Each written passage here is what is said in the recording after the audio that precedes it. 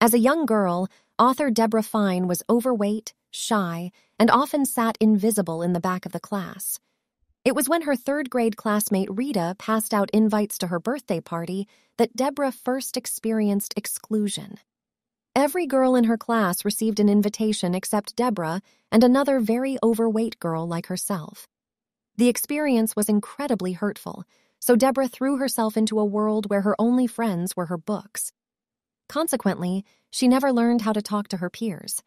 Naturally, as she got older, Debra chose a career that didn't require much conversation, an engineer. While she could comfortably make technical presentations and answer complex engineering questions, she panicked each time she was required to attend a conference or industry meeting. During those conferences and meetings, she was expected to mingle with colleagues, network, and meet clients. So she started every conversation the same by asking, "What do you do?" Eventually, the conversation came to a grinding halt as Debra struggled to keep it going. She struggled with the art of conversation. It was after having 2 children that Debra realized many of her insecurities came from being overweight. She lost 65 pounds. As her self-image improved, Debra was desperate to have a social life and find friends she could have fun with. To do so, she would need to acquire better social skills. She began to take notes and studied those around her who were successful at cultivating friendships and mingling in crowds. Eventually, she devoted her life to uncovering the fine art of small talk and teaching others how to overcome their insecurities and hesitations. The best part? Everyone can learn the techniques, tips, and skills for successful conversations. And when you begin winning at conversations, you'll be surprised at the improvement in your quality of life. You'll begin to bring new people into your network of friends and colleagues, and you'll find joy in social events rather than dread. You'll create pathways and channels for new opportunities that you never thought possible. Are you ready to win at conversations? Great. So enough small talk, let's get down to business. Chapter 1. Become a better conversationalist by taking a risk. How do you feel about small talk? Many people think of small talk as the lowly stepchild of real conversation. They believe it's meaningless and a waste of time. Small talk, however, serves an important function. Without small talk, you can never get to that real conversation. It allows you to break the ice and clear the way for intimate conversation and lays the foundation for a stronger relationship. The good news is that conversation skills can be learned by everyone. When you see others with good conversational skills, how does it make you feel? Perhaps you think they just have a natural ability to mingle happily, that some biological mechanism makes them a natural at small talk. The truth is, most people have to work hard at conversation. Through practice, seminars, personal coaches, and studying books, those people learn the skills and practice them. Take author Debra Fine, for example, who used to be a geeky, introverted engineer, but simply became a pro at conversation by learning and practicing. It's that simple. After the events of 9/11, a pilot instructed his passengers departing Denver International Airport to introduce themselves and learn about one another. This simple act proves that we have truly lost the art of conversation. But why?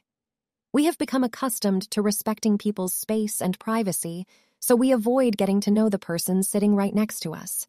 In fact, the biggest reason we avoid small talk is our fear of rejection. So the first step in becoming a better conversationalist is to take the risk of starting one. You can't simply hope that others will approach you. Instead, it's up to you to make the first move. It's not nearly as hard as you might think, and more importantly, it puts you in charge of your own destiny. You get to choose. Begin your conversation with a smile. When someone smiles at you, you are naturally inclined to smile back, right? So be the first to smile and greet another person. Smile, say a few words, and be sure that you make eye contact. In just a few seconds, you'll have begun to establish a rapport. If the mere thought of smiling and saying hello is daunting for you, there are plenty of ways that you can practice. Practice by walking through the mall and simply saying hello to 10 people as you pass them. You can even do this at the grocery store by greeting 3 other shoppers. Practice until it feels natural for you. In some cases, not introducing yourself can have severe consequences. Debra learned this important lesson when attending corporate events at her friend's company. At these events, Debra admired the senior vice president, Bob, who displayed grace and confidence when it came to mingling and making small talk. Unfortunately, Debra was always too intimidated to introduce herself to Bob and simply kept to herself. When Debra moved into engineering sales, she called on Bob to reintroduce herself and attempt to sell her employer's services. Before she even finished her pitch, however, Bob cut her off, saying, "I can't believe you're calling me. We've been at the same parties a dozen times, and you've ignored me at everyone. You're the biggest snob I know. I have no interest in buying anything from you." To her horror, Bob had interpreted Debra's shyness as arrogance, but it's a mistake that can be easily made. So put forth the effort, because silence is certainly not golden. Chapter 2. The Importance of Names. Now that you have committed to having a conversation, you must now remember the single most important rule of a good conversation. Learn and use their names. To master this skill, you'll need to stay focused during the introduction and repeat the name back in your greeting, like, "Nice to meet you, Debra." Unfortunately, many of us are too busy concentrating on our replies to remember the other person's name. So focus on the name, repeat it, and then formulate your answer. If you do happen to get distracted and miss the other person's name, confess. Simply say something like, "Excuse me, I'm not sure I got your name." This is always a better option over faking it. Never, ever fake it. This is especially true when you run into someone who you've met previously but have forgotten their name. Simply say, "I'm so sorry. I've forgotten your name. Please remind me." Be proactive and you'll prevent any impending disaster. Instead of being proactive, we typically try to avoid people because we've forgotten their names. However, if we assume the burden and tell the truth, chances are that we'll go on to have a pleasant conversation. In fact, if we ignore someone because we are embarrassed over having forgotten her name, then your behavior may be misconstrued as rude. Sometimes we meet people with foreign or unusual names. When this happens, you must make the effort to learn the correct pronunciation, even if it means repeating the name a few times. When you take the time to learn another person's name, you are expressing a genuine interest in that person and making the person feel warm and comfortable. On the other hand, when you become too lazy to learn a difficult name, you are sending a message that learning his name is not worth your trouble. In fact, learning names has many benefits in addition to making people feel comfortable. For example, when Debra was seated at a table of 8, she immediately introduced herself to the 3 sitting at the table. As the others arrived, Debra extended her hand, introduced herself, and made the introductions to the other 3. She acted as the host, which put everyone at ease and created an atmosphere of warmth and appreciation that naturally encouraged conversations. Acting as a host can position you as a leader in the group. When it comes to names, it's also important to nix the nicknames. For example, if a colleague introduces himself as Michael, then don't call him Mike. If he wanted you to call him Mike, then he would have introduced himself that way. So make the effort to use their name and don't shorten it without permission. Finally, it's better to give than to receive. Think about giving your name as a random act of kindness, even if you've met him or her previously and think they should remember your name. Instead, say something like, "Hi, Patrick, Debra Fine, how are you?" By stating your name, you let Patrick off the hook, and he doesn't have to waste conversation time being distracted trying to recall your name. Chapter 3. Use icebreakers and open-ended questions. Of course, conversations don't just end after introductions. It's your job to keep them going, which may seem daunting, but there are many icebreakers you can use to make the conversation flow naturally and easily. Many people make the mistake of simply using a statement by itself like, "What a beautiful day." However, when you make a statement, you can't guarantee whether it will land or even get tossed back. Statements are indirect invitations to chat. Instead, you should be direct so there is no doubt that you are starting a dialogue. Instead of "what a beautiful day," try "what a beautiful day" What's your favorite season of the year? It's an easy opener that tells the person that you want to engage in conversation. In fact, many of us stress over starting a conversation because we perceive it as harder than it is. But let's look at this story. A national news show once conducted a social experiment by sending a gentleman into a party hooked up with a hidden microphone. He was instructed to start as many conversations with a ridiculous icebreaker. "Hi, what's your sign?" Yes, the infamous pickup line from the 1970s. Surprisingly, it worked. You see, when you show genuine interest in someone, you open them up to conversation because they feel flattered and special. This experiment also worked because the gentleman asked an open-ended question. Asking open-ended questions shows that you genuinely care about what the person has to say. Many times we find ourselves asking our partner or our children, "How was your weekend?" or "How have you been?" These questions evoke familiar responses. "Good, how was yours?" These exchanges are insincere, so it's time to become a better conversationalist by using the power of open-ended questions.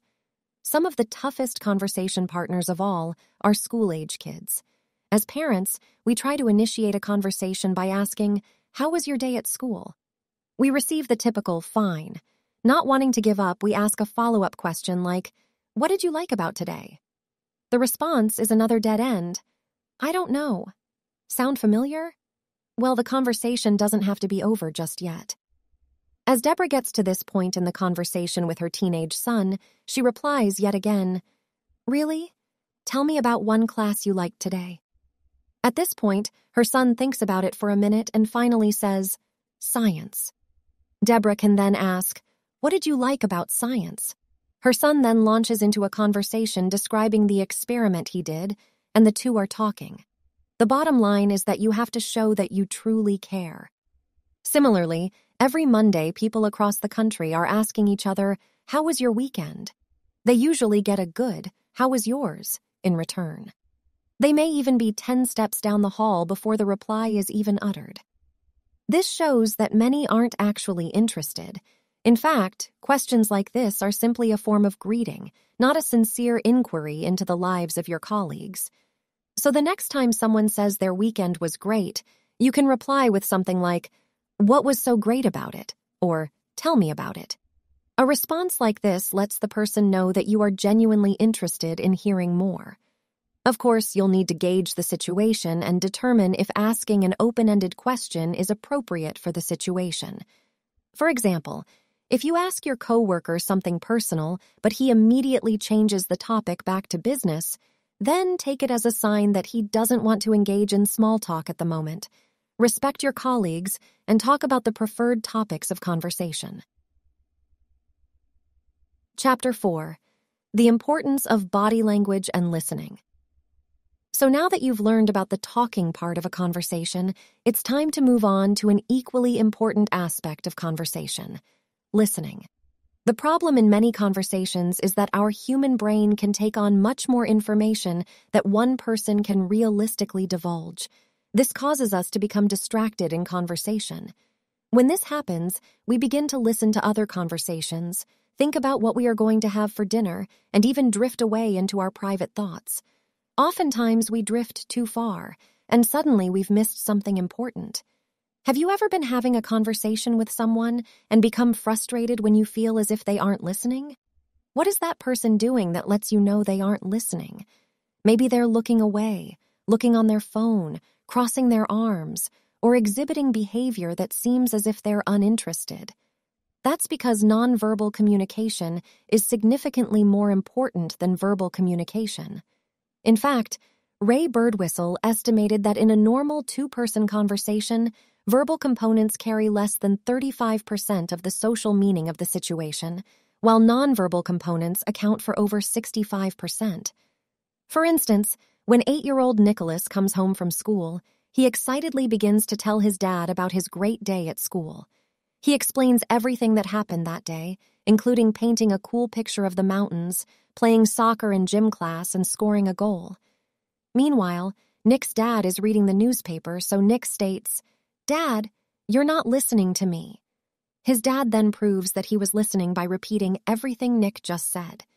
Nick, unappeased, says, "No, Dad, that's not it."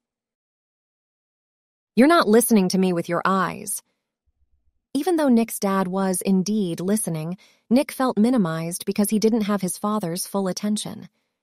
Nick wanted more than just his dad to hear him. He wanted to feel connected, that his dad was invested. He wanted to feel validated. This is why it's important in conversation to be aware of your body language.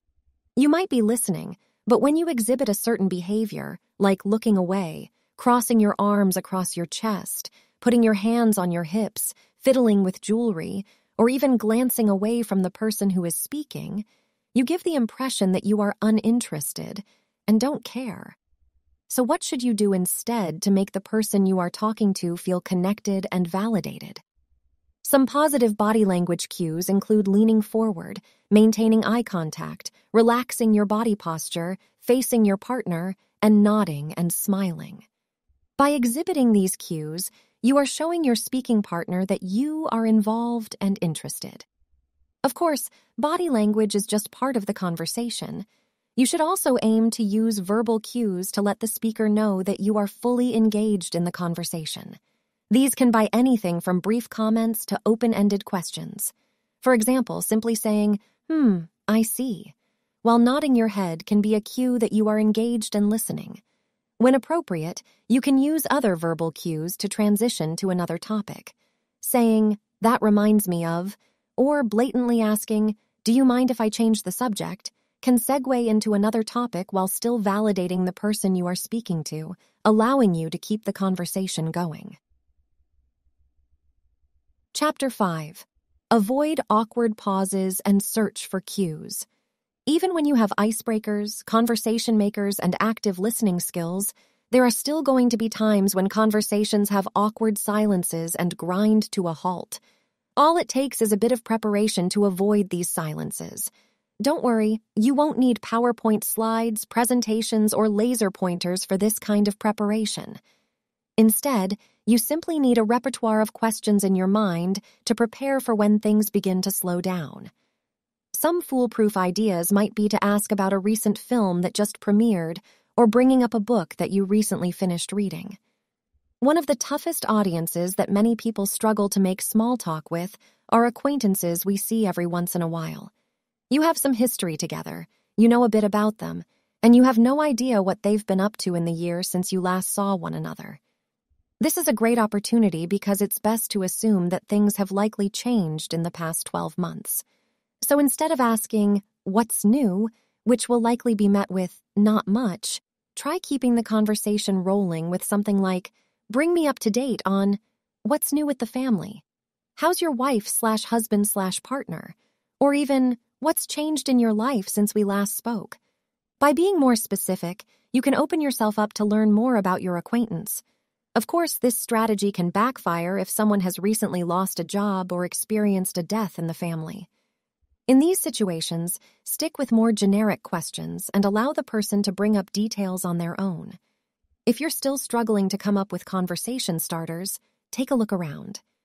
The location and occasion of an event offer a wide variety of information. For example, at a wedding, you can start with something like, "I was the bride's college roommate. How do you know the couple?" Similarly, if you're at a seminar or convention, simply asking, "What brought you here?" is an easy way to start a conversation. Additionally, you can get a lot of information by observing people's behavior. Perhaps you notice someone is left-handed. You can inquire, "Is it challenging being left-handed? What pet peeves do you have about it?" Or maybe the person has an accent. You can say, "I thought I heard an accent. What part of the country, world are you from?" By simply observing your surroundings and people, you can come up with many conversation points that will help you keep the small talk flowing. However, if you struggle to come up with questions on the spot, you can help jog your memory with the acronym FORM: Family, Occupation, Recreation, and Miscellaneous. The first three are pretty self-explanatory, but the miscellaneous category can be anything, including asking about a popular film, book, or even a recent news event. The key in any category, however, is to be authentic when talking to someone. If you aren't genuinely interested, no amount of planning and preparation will save you from a doomed conversation. Chapter 6. How to Exit a Conversation with Ease. At some point, exiting a conversation is necessary whether you're trying to escape a conversation killer or simply want to circulate more. There are several ways in which you can artfully exit a conversation. If you're like most people, you may remain in conversation longer than you should for two reasons. One, you feel trapped if it's just a two-person dialogue or two. You feel so comfortable you don't want to leave. In the latter, comfort leads to complacency. So if you're somewhere like a networking event, you'll need to continue striking up conversations with others to get the most out of the event. So if you want to skillfully leave a conversation, begin by circling back to why you connected with your conversation partner and bring the conversation back to that topic. By doing this, you are making a meaningful connection where you can then take your leave easily. This may look a little something like this.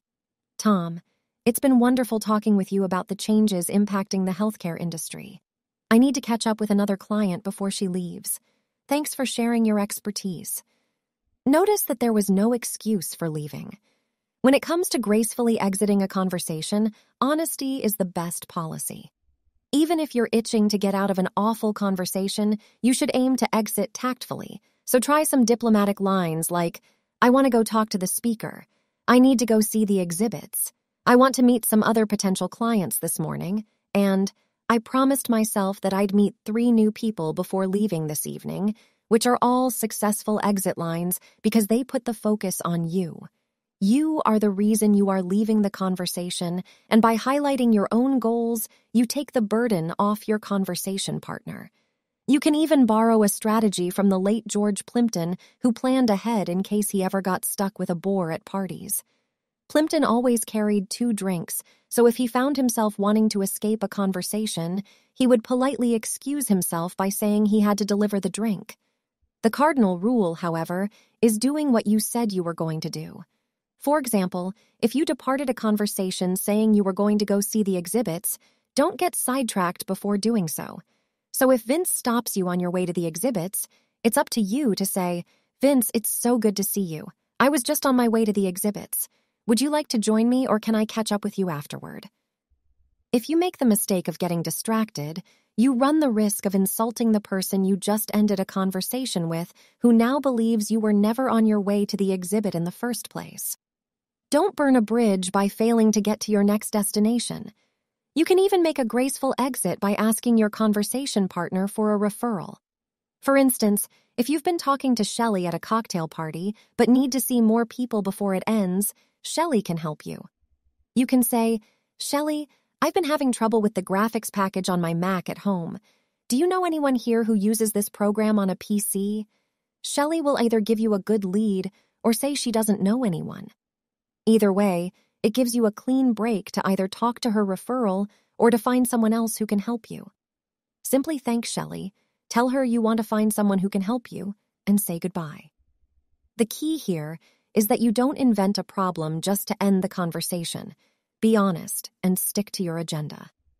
At the end of the day, ending a conversation may be difficult, but it can be done gracefully enough so that you leave a lasting impression, make connections, and accomplish your networking or conversational goals. Chapter 7. Final Summary. The power of small talk can change your life. All it takes is a bit of knowledge and practice, and you'll be winning at conversations before you know it. Begin by taking charge and initiating conversations. A simple smile and nod can be enough to grab the attention of a willing participant. Next, you'll want to engage your partner with open-ended questions and genuinely become interested in their answers. Make a warm introduction, use positive body language, and prepare for pauses with an arsenal of generic questions you can ask to keep the conversation flowing.